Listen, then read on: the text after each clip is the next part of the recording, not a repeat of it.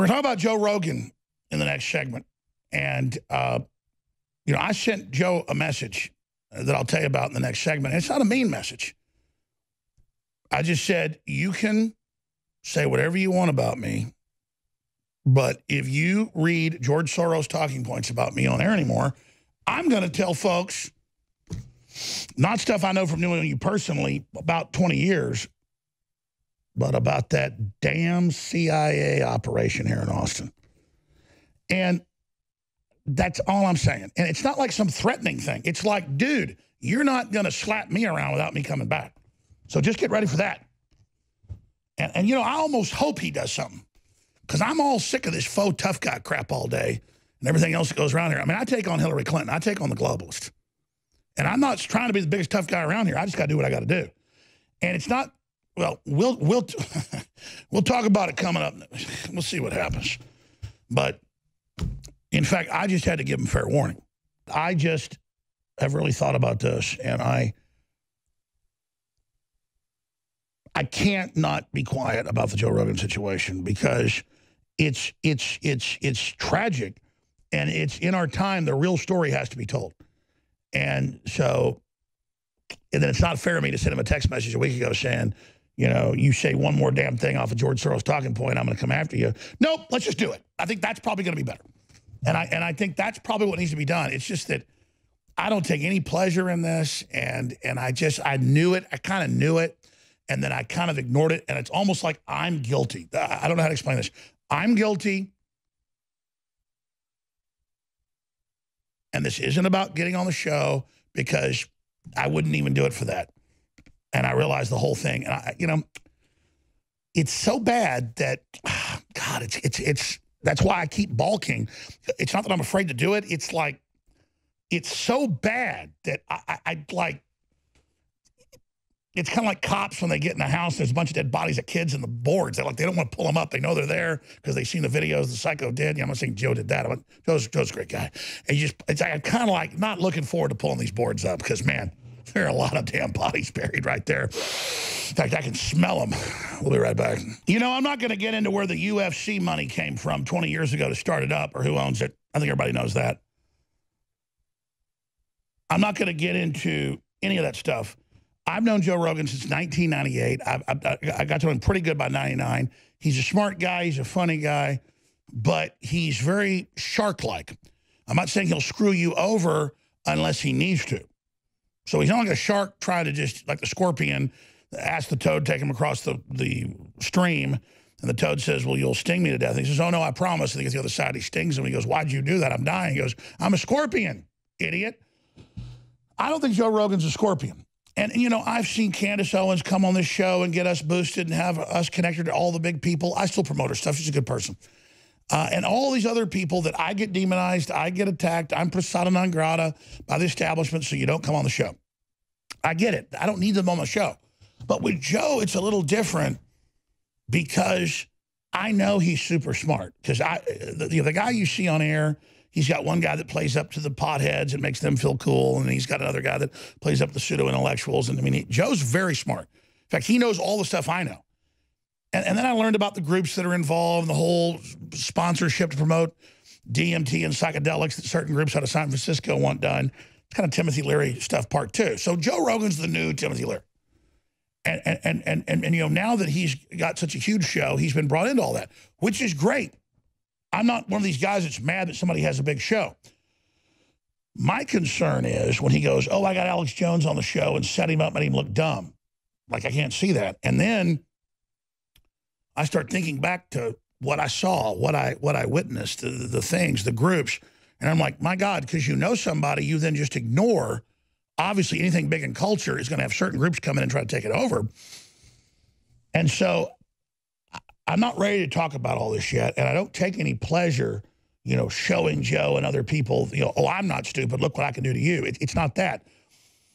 It's that he perfectly read in the last year George Soros globalist talking points exactly as they were and didn't even look down. Because I even got the internal memos and things that Soros and Hillary and Podesta put out to news groups. So he was getting talking points exactly as they said. George Soros, why, he fought Hitler. He was a war hero. Alex Jones is crazy. He's bullying parents of dead kids. None of that's true. And so I talked to him and I criticized him. And it was when Owen Benjamin was on a few months ago. And Joe calls up and goes, listen, it's gotten too big. I want you on the show. Come on next month. I promise you'll do it. Everything's going to be okay. And he thought like, oh, Jones just got banned. He's peaking now. This will all go away. I'm like, listen, you need to have me on the show. Just stop reading their talking points. He goes, you're on next month. Never talk to me again. Psh, radio silence. And then my son listens, so he gives me clips. And I start telling my son, like in the morning and stuff, we're cooking breakfast, because this is what we do at like 6:30 in the morning as a ritual. We're in there cooking for my wife and my 3 daughters. We cook a big breakfast in the morning. I'm like, stop telling me what he said about me. And he shows me. I'm like, ah! So it's like crapping on me and rubbing it in. And he's just saying more talking points and more talking points. And clearly, and then I talk to people that know him and like, well, Joe's hanging out with these professors. You know what that means? The local professors. He's hanging out with the leftist professors who, have a 3-letter name to them. And I'm just like, oh, my God. And then I just see it. I see it. I'm like, dude, I'm not stupid. Stop it. You don't have to have me on to counter all this. You can throw me under the bus. Just don't rub it in. And he won't stop. And then I start sitting back. What I know about the psychedelic movement, who's funding it, what I know about how they try to create these culture groups that are self-help, and how they're fronts, how they use universities as front groups, the UT psychology department working with certain groups to test things in certain areas and all the rest of it. And I'm like, oh my God, I've been sitting right next to this and not doing a thing about it because I'm just busy, not expecting someone I know is right there with it all. And then they're actively not just letting me get chewed up and not have a response, but aiding in it, reveling to curry favor with the establishment. And so therein lies the thing. I mean, let's just say this. Let's just say this. I haven't gotten my I's dotted and my T's crossed. And I've got stuff just about the general field that is, let's just say, shooting photon torpedoes down the Death Star reactor shaft. And that's what frustrates me is people, because I'm genuine and real, think I'm that dumb and I'm that stupid and that I will put up with that crap, and I will not. So Owen Benjamin, anyways, I'm not going to get into it all, and I really don't want to, and it's not something like, you better have me on. I'll not go on his show, period. Or if I do, I'm going to tear the living hell out of him. It's not going to happen. This isn't about getting on his goddamn show. If I wanted to be famous, I'd already sold out the system. You got it? My God is being authentic. But it's also about being authentic, which means I will be authentic. And so that transmission's coming. But when I do it, I'm going to burn it down real good. Go ahead, Owen. You got any comments to that? Yeah, I mean, that's intense. I never even thought about how deep state stuff interacts with college professors, because my dad's a professor, and I've definitely seen some weird stuff going on with campuses. Like Blasey Ford, like she was out of a psych department at Stanford, I think, and all these people just seem to be associated with colleges. Joe Rogan is the deep state. He's hiding right in plain view, Mr. Trendy, Mr. Cool. And he just wants a sponsor. He's ready to do it. And so one thing about Joe that I always thought was weird is how he doesn't have any opinions. Like, you'll listen to one episode and then the next episode he'll say the exact opposite, to the point where you're not coming from an authentic place. It's a chameleon. A lot of people see that too. And I think that, when I do live streams, a lot of people will write comments, and I just react to comments. And that's one reason why there's some videos out of me like talking some smack about Rogan, is because a lot of people want to know about Rogan, because people will just keep being like, Rogan's a shill, Rogan's a shill. What do you think about Rogan? I'm like, I don't want to get involved in drama, but that being said, he had me on and he told me that I shouldn't make fun of Sean King and that I don't represent myself properly on Twitter. And by the way, Sean King looks like Errol Flynn or looks like Red Butler. The dude's whiter than I am. He's whiter than Bill Burr. He's like SPF 5000, and he's a horrible human being too. And so he's a race-baiting deep state liar. And so when I'm on there, and then I get kicked off Twitter permanently, and then Rogan doesn't have me back on to tell people where to find me. At that point, I kind of knew something was going on with him. And then to see him not have you on when you were triple deplatformed and just seeing he wants to be the last guy standing. And so this is just Joe to understand that I kind of knew this, but I just wasn't busy thinking about it. And so I researched it more, and I looked into it. I made a few phone calls, and it's just like, wow. But this is how the system, let me tell you, he's now the chosen one by the left, even more than Jordan Peterson or any of those guys. They are handling him. They're positioning him, everything. And it's a very, very, let's just say the whole thing's got a glass jaw. And I don't even take pleasure in that, but I do take pleasure. Because all these so-called alpha males don't get, I will freaking punch hard when I need to. And it's not about me.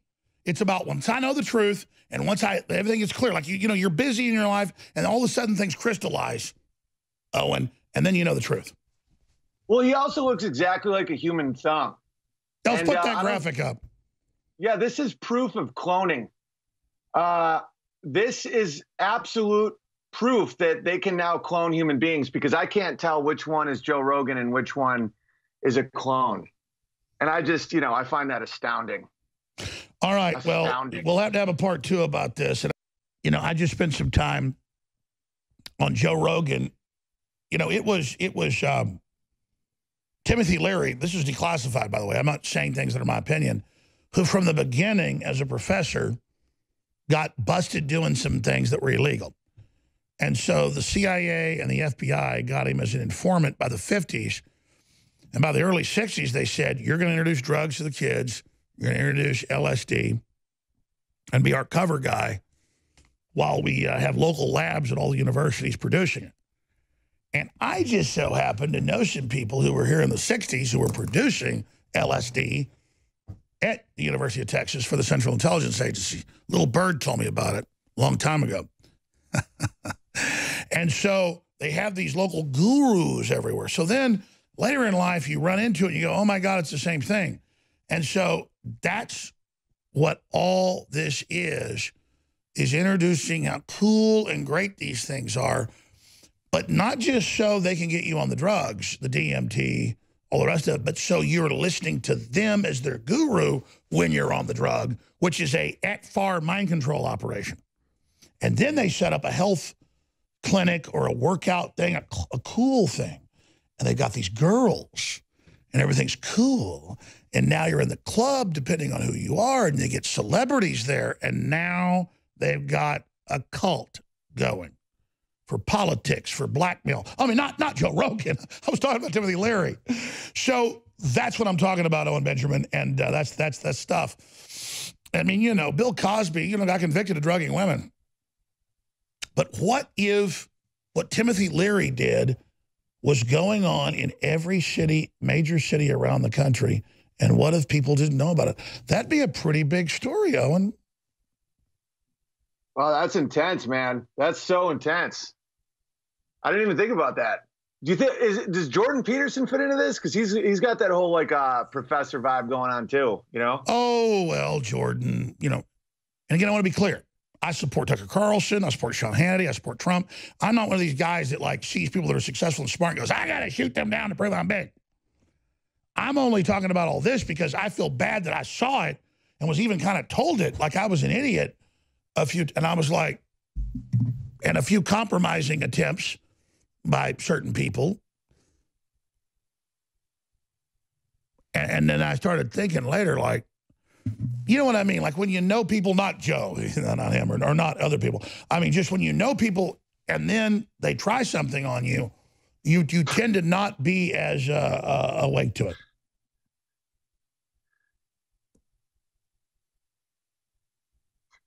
Dude, that's I don't even know what to say. Like this is kind of blowing my mind a little bit. Well, you know, there's going to be some people. There's going to be some people crapping their britches tonight. Yeah, it's like I don't know, man. That sounds intense. Like I remember that the whole intellectual dark web seemed a little odd to me when they started turning on Brett Kavanaugh as a unit. And then I realized it was kind of a political apparatus. And that's when I first, because I was a big Jordan Peterson fan until he said that Brett Kavanaugh should step down. And that went in the face of everything that he Exactly. preached. They build their political capital, their avant-garde, till that last moment they show who they are. Yeah, and then you listen to his biblical talks and stuff, and it's all about the Eye of Horus and all this Egyptian imagery. Oh, and the stuff. New York Times promotes him and everybody else. Everybody in Meet the Renegades, the Intellectual Dark Web. You read that and you get the battle list of how the left's trying to invade our attempt to free people. Yeah, and it's like they had me on that list in the beginning because that dude right there, Eric said that I was like the everyman's genius or something. Yeah, let's be clear. They tell you how you're a genius, you're already successful, to recruit you to start riding their you know what, and then they tell you, to stay in our cool club, you've got to do this. Right, and I'm incapable of that. And that's why I'm like not good in politics at all, like because I'm incapable of having people be like, okay, but you have to pretend that this nonsense in order to stay in the club. And I'm like, then I'm out. I'll just chop wood. You know, No, you're right. You're right. Well, just imagine when we see him with Kevin Spacey and all this, imagine all the witnesses out there. Imagine all the witnesses out there. Imagine that. Can you imagine that for me for just a second? Like, just for a minute. Like, the witnesses, because it's not just who I was talking about earlier. I've got people years ago, before I even knew some of the names of these folks, telling me all about it, and then I later hear it from other people, and then I ask myself, why do the people act like this? Because, like you said, Owen Benjamin, it's about power. These people don't have real power, and so they seek to create artificial systems of power. Yeah, like I'm pretty sure Joe Rogan is legally considered a little person. Like he can park in handicap parking lots. And so when you're that small and you feel small, because I know little dudes that don't feel small, and they're cool, they're totally cool, but like it's about power. And I've never had that problem. It might be height. By the way, I'm 5'11" and I don't feel little, and Joe's only a few inches shorter than me, but I don't get the whole little guy thing. But I mean, yeah, there's Joe. You're a big guy. How does Joe behave around you? Well, I always thought he was 5'5". That was what I was told. So if you're 5'11", you have a good 7 inches on the guy, or 6 inches or whatever. I don't care. I just don't get the whole thing. I don't have a Napoleonic complex, but you're saying Joe has a Napoleonic complex. Well, people that crave power over truth always do. And I know tall people with Napoleon complexes. You know, there's probably times in my life when I've had Napoleon complexes where I'm totally just kidding about the tall thing. I just think it's a funny theme. But like, there's little dudes that have a Napoleon complex. There's big dudes that have a Napoleon complex. And it's about control over other people, over truth. And once you make that satanic deal, that truly is a Faustian deal where you take control over truth, your life starts becoming awful. And you're in a prison with golden bars, as Mickey Rourke said in Barfly. I always thought that was such a good line. You're in a prison with golden bars, you know? And again, there have been a lot of people that got scared during this purge, a lot of people that did all these bad things. It's just the larger continuum of the truth has to be told. And then people just hope that that truth doesn't then come out. And I just hope that the Joe Rogan experience of cucking to the left, cucking to the control, giving into the establishment, not standing up for people you claim are your friends, I just hope that that doesn't become the modicum of the new century. What do you think? Well, as you're talking, I'm so glad I don't have horrible secrets, and that my most shameful moments are free for anybody to see, because people have already tried to use them against me. And I have a relationship with my wife where she knows my darkest moments and darkest thoughts and darkest experiences. So it feels absolutely unbelievable to have a life where I don't have to worry about something horrible coming out. Wow. So I'm grateful. Well, I don't think Joe knew about the intelligence agencies recruiting him until they were all around him. But I think there's an embracer going on. But I wasn't talking about him earlier, about CIA cults and sex cults. I was talking about somebody else. But no, seriously. Owen Benjamin, hugepianist.com. I'm Alex Jones, thenewswars.com. We'll talk to you soon, my friend. God bless. Have a great week. You're the man. You're the man. Thanks, Alex. Thank you. We'll be back with Roger Stone.